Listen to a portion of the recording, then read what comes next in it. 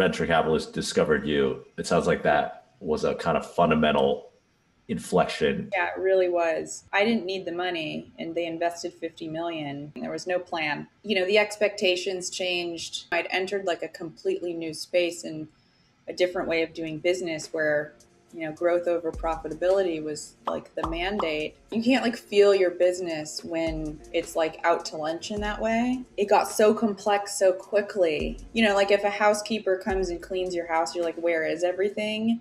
It was very simple. Sell things for more than you buy them for and don't spend all the money. Yeah.